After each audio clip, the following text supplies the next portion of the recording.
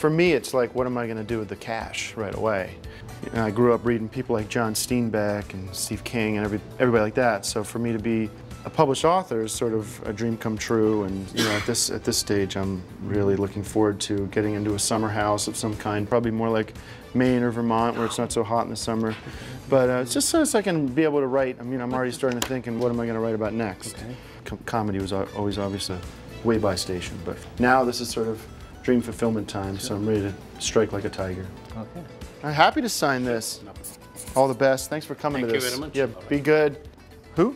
Lieberhart. Lumberhart? Lieberhart. Love. I'm not sure who that is, but I'll sign it anyways. Thanks for coming to my party. Well, thanks for inviting me.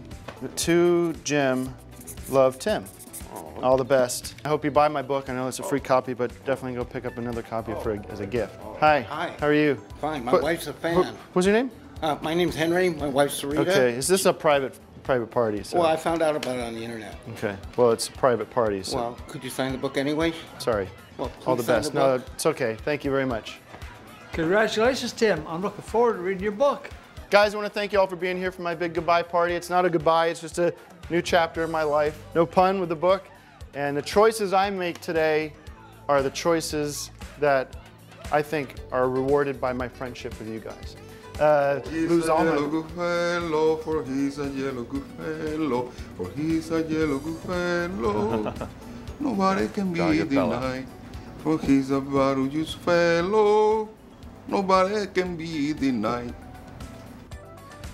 Well, thank you very much. Guys, thank you very much for coming. This means so much to me that you're here for this, and I really appreciate that you guys can take the effort to come out of your day and just make this a special day, and this is for you. I really appreciate it. The hell was that for? It's for this book, man. It's a bunch of lies. Eric doesn't have a penis. It's just some scar tissue from a large vagina that was sewed shut. Why would you put that in here, man? Just get a sense of humor. It's a dude. Here, even if Eric did have a penis, it would be a tiny black penis.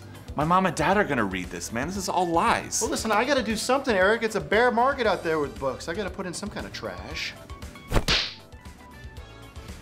You wanna go?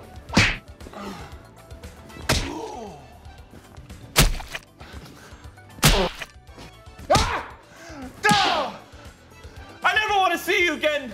Good luck with your book career! Eric! Guys, I'm sorry. I gotta go get my friend back.